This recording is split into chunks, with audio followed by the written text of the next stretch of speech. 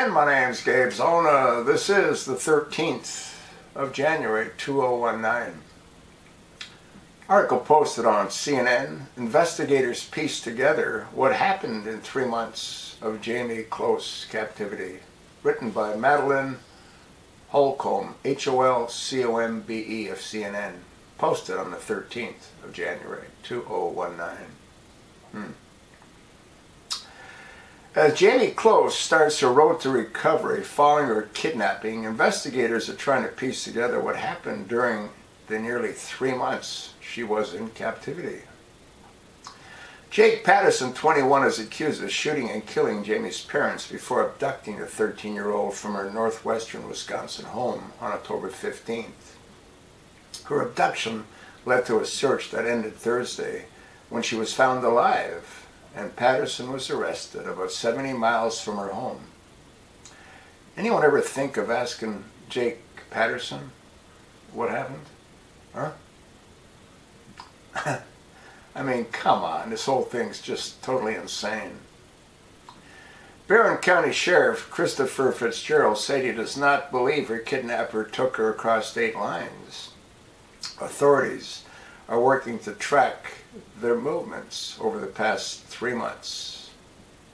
Well, right now, we're looking for 88 days of evidence, Fitzgerald said.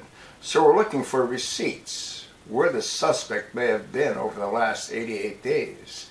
Did he take things with her? Did she go with him to the store? Did he buy clothes for her? Did he buy food? He said. Officer, obviously somebody bought food and somebody bought clothes. So the questions you're asking are somewhat worthless, are they not? What needs to be asked is, did she go with him willingly? Now, they said that there's no evidence that they met on social media, but they had to have met somewhere. If in fact Jake targeted her, which is what they say he did by shaving his head to reduce any possible evidence, leaving any hair samples behind. I'm convinced that they knew each other. And personally, I believe that she ran away with him. And I believe that they had a falling out, which is why she left him. I hope I'm wrong, but the pieces of the puzzle paint a certain picture. He lived 2 counties away from her. Their paths never crossed, other than Jake worked at the same factory that her parents did for one day. But that was earlier on. I don't see that as being any kind of a connection. But there had to have been a connection. And I believe that if they keep looking, they'll find a social media connection. They could have used aliases.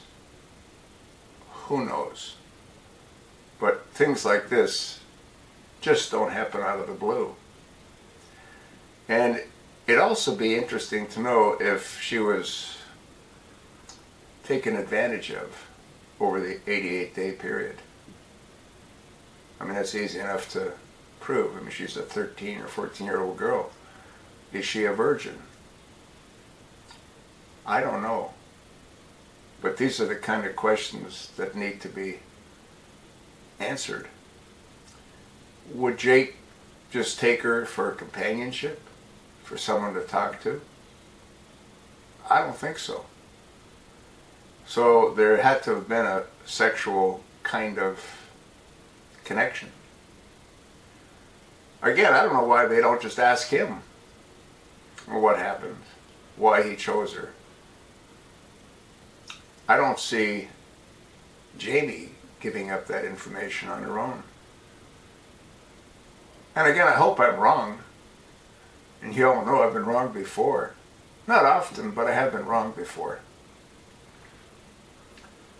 I think when the investigation's concluded, I think that she might find herself arrested for being an accessory to a double homicide. Again, I hope I'm wrong. We'll see. And I'll do my best to provide you with updates. I don't know why, again, someone doesn't just sit down with Jake Thomas Patterson and ask him, why did you select her? Did you have contact with her through the internet? Was she a willing participant in the murder so she could be with you? Those are the kind of questions that need to be asked. And I don't know why they're afraid to ask them. Do you?